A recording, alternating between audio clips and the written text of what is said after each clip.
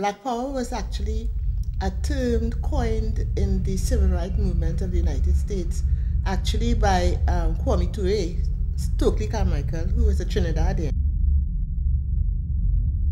The colonials were still around, the ideology was still there, and we had to find ways to either destroy it or circumvent the white supremacy thing.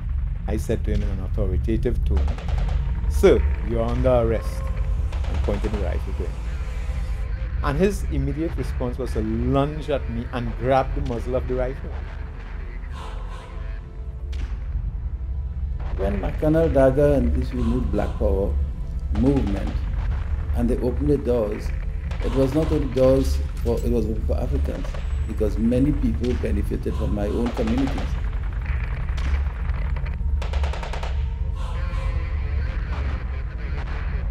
The natural resources of our country is in the hands of a few. So then, how do you change that, right? You change that by revolutionary action. Because democracy means equality of opportunity for all.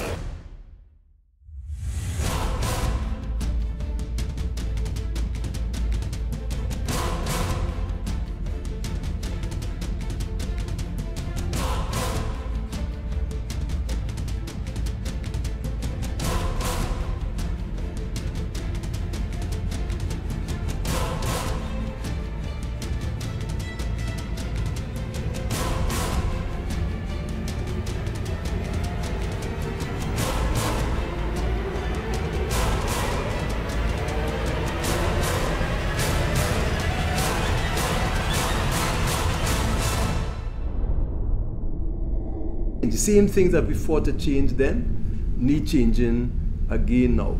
What you may want to avoid it having to have confrontation on the streets and all that. But the essence of revolution is not the confrontation on the streets or with guns. The essence of revolution is the change in people's minds and the change of structure that can come about from that.